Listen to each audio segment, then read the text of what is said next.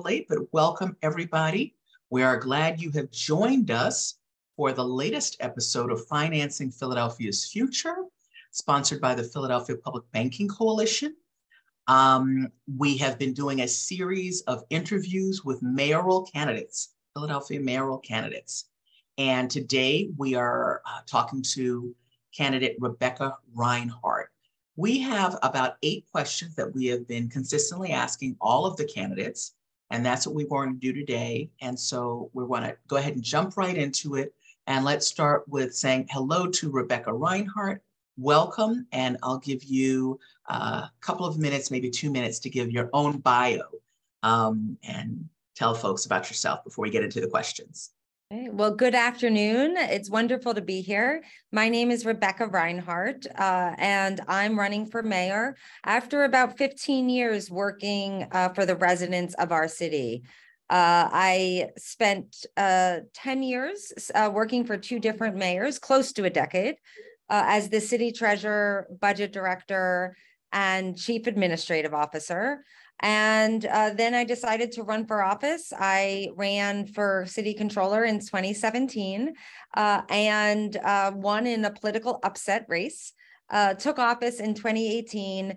And as controller, not only did I do the required audits of my office, I also leaned into doing work on some of the city's toughest issues, that being gun violence, and other issues, the investigation into the city's response to the civil unrest. For all of these issues, I put forth thoughtful solutions, but that is where the power of my office ended. As mayor, I can and will make that change happen. So I want to use my knowledge, and I should have mentioned before coming back to Philly, where I grew up in the area, but coming back in 2008, I worked in the private sector. I actually worked on Wall Street and left Wall Street. So I know how banks work, and I saw firsthand how they can take advantage of municipalities. So my work for the 15 years for the city has been to make it work better. And that's why I'm running for mayor, to make our city work better for people. And I'm glad to be here today and join this conversation. Thank you.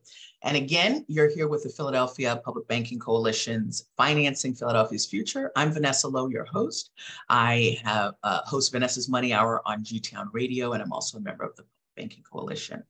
All right, let's jump into the first question, which is critically important for us, the Philadelphia Banking Coalition. Will you appoint the candidates recommended by the City Council to the initial board of directors for the Philadelphia Public Financing Agency? Well, I think in terms of the appointments, assuming that if I win in May 16th, then I would right away come in and talk to those involved and to understand the people that the city council proposed. I mean, there's a new city council coming in as well. So there's a lot of moving pieces occurring. But what I will commit to is discussing in good faith how we move forward with the concept here. Okay. We may come back to that, but let me move on to a couple of the other questions. Sure. Because we definitely want to get them all in. What are your plans to, and it's a related question, what are your plans to drive investment, public and private, into underserved sectors of the economy, including Black and brown neighborhoods, small businesses, cooperatives, and affordable housing? Yes. So, and how long do I have? A few minutes on this one? Is that? We have 8 questions and now about 25 minutes. So okay. Yeah, okay. Well, this one's, so I have a plan, a part of my economic policy plan on my website, RebeccaForPhiladelphia.com. details out my plan to grow Black businesses in our city, with a specific focus on neighborhoods that have been long neglected. So as city controller, I did a lot of work around the historical root causes of the gun violence in some certain parts of our neighborhoods, which goes back to poverty, which goes back to redlining and decades of racist government policy. And it's my view that we have to be intentional with growing wealth and making investments as a city government. So in terms of Black-owned business, right now, the Philadelphia metro area, only 3% of Philadelphia metro area businesses are Black-owned, which is completely unacceptable. And I have set a goal that by the end of my first administration, that we would at least double that, to be on track with other major cities such as Atlanta, Baltimore, Charlotte, and others. And the way that I would do that would be two main things. First, I would partner with entities, meaning the city of Philadelphia, we would partner with entities such as the Enterprise Fund, which are doing work around scaling up Black-owned business. And what I think is important here is the equity piece. So the biggest reason that that Black-owned business has not grown more than it has is because of the lack of intergenerational wealth. And that the cause of the lack of intergenerational wealth is because of the racist government policies. So we need to fix that equity issue. And I propose that we put city money into help Black-owned businesses grow so that we create an equity piece that's not a loan. I don't think that small businesses and African-American businesses need loans as much as they just need grant money. They need, the grant sounds like it's tied to something, but like they need equity. And that is one piece of my plan. And then the other piece of my plan is to have a much stronger Office of Economic Opportunity that reports directly to me. And my administration's goal will be that 40% of city contract dollars go to minority businesses, not women-owned business, minority businesses. Because the city of Philadelphia spends over $1 billion procuring goods and services. And it could be a huge economic engine if we gave a significant amount of that business to small business, particularly to Black-owned business in the city. Okay, so the number two question is, how do you, but I'm going to start with sort of like, do you envision, and if so, how do you envision a public bank advancing that kind of work? Yeah, so this is something that I would be very interested in exploring. I am very interested in the idea of the public bank. Many of you have probably heard me express some concerns about actually operationalizing it. And what I mean by that is that often entities that are controlled by government in the city of Philadelphia, there ends up being, patronage and politics involved in the actual entity. And that's what I think we need to avoid here. But I think that the goals of the public bank and the way that it is envisioned to make loans and at lower interest rates and get to our underserved communities is something that could be very, very valuable. So I think it's something that I would want to explore more of how would we do it in a way that doesn't lead to the similar outcomes to a lot of other entities that have been set up by the city government. Okay, let's move on. So this next set of questions is about really improving the financial infrastructure.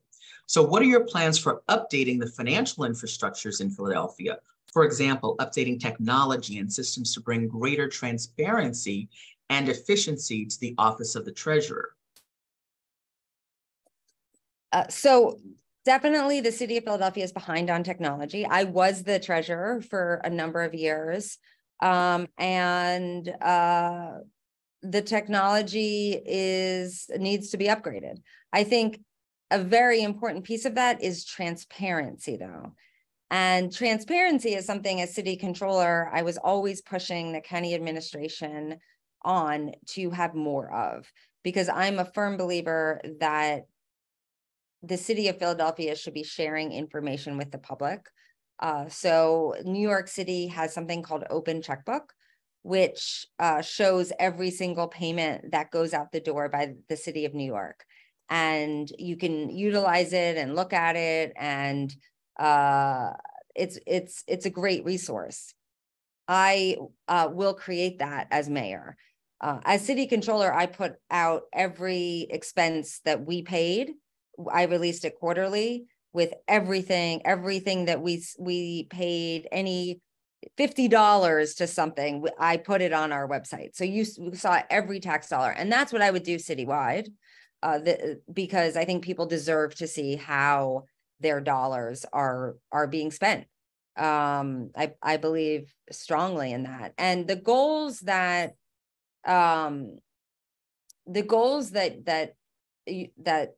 we're discussing, the goals to get equity and to get loans into neighborhoods that have not seen the money, is something that I'm completely aligned with. And I want to use my administration, if elected mayor, to make those goals a reality and utilize a public bank, if that fits into this strategy, in the best way possible to do that. Okay, sticking with the same subject, will you increase the city's list of authorized depositors to prioritize local banks and credit unions that are actively serving the local community? So I think that would be great to expand the list of authorized depositories. When I was city treasurer, we always had a very open process. There are certain requirements that have to be met by the bank in order for them to be considered an authorized depository. But if any bank approached me as city treasurer and wanted to be an authorized depository, I would take that to city council to go through that process. So I think it is incredibly important. And I think we also need to be keeping track of which banks are doing a good job lending to Philadelphians and which aren't. The banks, for example, performed very, very differently related to the pandemic money, the PPP money. The different banks had very different outcomes, and I think as a city government that we need to be looking at that, and we need to be holding them accountable to say, look, like, we need you to do right by Philadelphians here. Okay. What are your plans for promoting access to residents to economic development entities, including banks, CDFIs, and private developers? Sorry, I'm seeing some of the comments in the chat as well. Yeah, try to ignore that. We'll get to them. Okay. It's so hard when you're the speaker, right? Yeah, so, I know. And I thought, oh, Nicole, that's a good question. And I'm like thinking, okay, sorry about that. We'll get to them. Okay. No, I want to strengthen the relationship between CDFIs and banks, and try to get more communication to residents about programs, about possibilities for loans, possibility for grant money. Often there's a disconnect between a bank might have a program, but then people don't know about it. And so then they're not applying. And we need to do much more outreach in our neighborhood commercial corridors to really communicate with the neighborhood businesses to see how they're doing, to say, okay, here are some banks that provide these services. I think as a city government, we need to be we need to meet businesses in the commercial corridors and offer them support to get to the grants and programs that they need, because there's no way, it's very, very difficult as a small business to navigate Philadelphia's government. And that's something that I've seen firsthand from my different roles. And as city controller, we would often take calls from small businesses that were having trouble. You know, they were getting bounced between the revenue department and L&I back to finance. And then and it shouldn't have to be like that. And as mayor, I will work to break down those silos to make it easier for small business. And I also plan to have a senior official in the mayor's office specifically devoted to small business communication. And I also, a part of my economic growth policy is to have regional coordinators in the Commerce Department responsible for each neighborhood in the city, so that businesses are taken care of in multiple different parts of my administration. Okay, all right. And this is the last question because we started with the sort of most important one, but it's related. Going back now to the Philadelphia Public Finance Authority, how will you implement and fund the Philadelphia Public Financing Authority and ensure its independence, transparency, and community focus, which sounds like you've expressed that was one of your concerns. So as mayor, you'd have a little more control over that, right? Yes, I absolutely would. And I think as mayor, what I would be really interested in is how, and some of the answers could be out there already. You could know them, and then that's just about us having more conversation. But how does the public bank interrelate with PIDC, for example? How does the public bank interrelate? How does it get its seed money? And then what are the parameters around the loans? All of those questions, I think, are really good ones. And I'm committed to this work. One thing that I wanted to share is that, you know, I have a lot of ideas coming from my background in finance about what we could do. So, for example, you know, the pension fund, and I was on the board of the pension fund. The pension fund has billions and billions of dollars of investment, but it doesn't invest in Philly, right? So, and I am a member of a group called Accelerator for America, which is a group of mayors and electeds from around the country.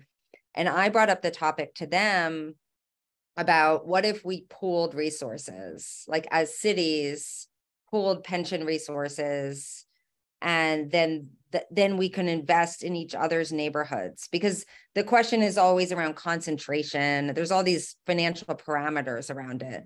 I only bring that up because a public bank could be very helpful in something like that, working in relation with the pension fund. Maybe we could even work with other cities, because other cities have that same challenge, that they have a pension fund that's investing in things that could even be negative, could even be disruptive to cities, and to underserved communities, like private equity can be.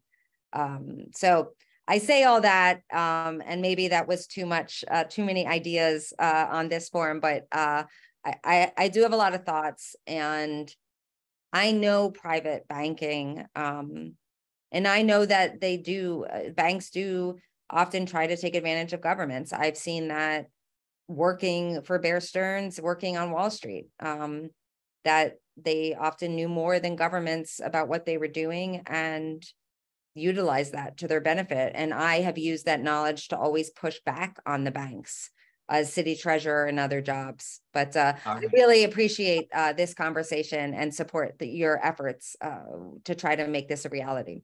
All right, let's get a couple of more questions in here now that aren't on our standard list. Nicole, let's turn to you. What question do you have? I'll start with, hi everyone, hi Rebecca. I'll start with what feels like a pretty simple one because I think you were touching on it, and it's specific to Treasury. In many other cities, treasurers decide where the city's funds, which banks hold the city's funds. We have 13 authorized depositories in Philadelphia. In a lot of other cities, they'll tie the disbursement of those funds, the holding of those funds, to Community Reinvestment Act requirements, fair lending performance and things like that. We've taken a look at the fair lending report that the Treasurer's Office currently produces. It leaves a little bit to be desired. Okay. So I think the question there is, are these things that you would prioritize as part of your administration, really being thoughtful about Treasury and tying those relationships to community reinvestment and fair lending expectations and banking laws? Yeah, so just one clarity question. What you're saying is not if they're so city council approves the fact that they're an authorized depository, but what you're saying is once they're on that list, Yes. actually giving them money Right. is dependent on these things. Yes, I love that. Yes, I like that idea a lot. I like that idea a lot. That has not been the historical practice in Philly. It's just been, like there's an RFP and then, or it's just historical practice. Right. And it's unfortunate because these laws have been on the books since the 70s, right? And I think this is just an example of like, why aren't we as a city better making use of these laws that have been on the table? Yeah, no, and I think that also would say to the banks, this is where our priorities are, and don't expect to get our money if you're not actually helping our neighborhoods. Exactly. Okay. Peter, I'm going to come to you for a question, but actually because this is sort of on the same theme of legislation was passed, I think quite a while ago, 10 years ago, actually that I required that the institutions that the city partners with are supposed to go through a slavery disclosure process. Are you familiar with that? And yes, my understanding is it's never been implemented. You want to say a few words about that? I thought that Wells, I thought that there was. There were a couple of responses. I went to an INCOBRA, the National Coalition of Blacks for Reparations of America. They had I think one response from Wells that essentially said kind of like here's what we found, but not very deep. And I don't think much has happened since. So I remember there was one hearing with them, in city council but that was, I was treasurer in 2008 to 2010. So that was a long time ago now. But I think, look, anything that can be done on the conversation of slavery, the conversation around potential reparations, I think is meaningful to have. And if there's something that's not being done that's supposed to legally be done, then I would legally do it or push the banks to do it. I hadn't realized there was something that wasn't being done right now. Yeah, that's worth looking into. Okay. Let's go to Peter with a question. Rebecca, along those same lines of the mayor's job is really to enforce the laws that are passed by city council. And one of those laws, the ordinance that was passed last year, was for the establishment of the Philadelphia Public Financial Authority. So if did I hear you correctly that you will be implementing that law, but the way in which you're going to do it will depend upon conversations with current members of council and the people who have been previously recommended? Is this, you envision a do-over of the recommendation process, or? I don't want to say that because I'm sure that there's been a lot of work put into the process already. All I'm saying is I don't want to speak prematurely without having conversations with all of you, without fully understanding everything, where it stands, where the process is. I don't want to create havoc in any type of process. It has been passed by city council. I do just want to make sure that we could have a robust conversation in the process of implementation. Great attention was paid to the issue that you've brought up about the need to make sure that there's independence for an agency, that we're very intent on having stakeholder control and operation, which we don't feel exists with PIDC and other institutions around the city. But we're very, very conscious of every way we can think of to prevent corruption, political influence. Is there something that we missed that you think needs to be added in addition to the requirements for being independent as a CDFI must, and the other putting the officers and directors under the rules of the city's ethics code, all the things that we could think of to assure have been put in. Did we miss something that you think we should add to? No, I'm not saying you missed anything. Nicole, I'm going to come to you with a question. Yeah, and it's just on exactly the conversation that Peter and Rebecca are having right now. And I know, Rebecca, at the outset, you mentioned how one of your focuses has been transparency, right? And I think that's one of the driving themes that we're interested in as the Public Banking Coalition, is taking economic development decisions and a lot of the financing decisions that happen within the city out of these private rooms and into the light of day, where people, local residents, local stakeholders, as Peter said, are at the table, not only at the table, but driving. I think it's just that sort of understanding that our focus is bringing local residents and advocates up into those seats of power. And I just really want to know what her thoughts are broadly on those kinds of things, either using the PPFA to do that. She had mentioned some changes at Treasury. In all of those aspects, what are her plans or visions for democratizing the economy? Okay, my apologies. I lost my Wi-Fi. I apologize. Okay, we're glad you're back. Nicole has a question. Let's just get it out there quickly, Nicole, and see if we can get an answer before we I think just broadly a theme we're interested in is democratizing the economy, bringing advocates, local stakeholders into those seats of power, and making processes writ large transparent. Just briefly, any thoughts from your perspective, or sort of how you would view that within your administration?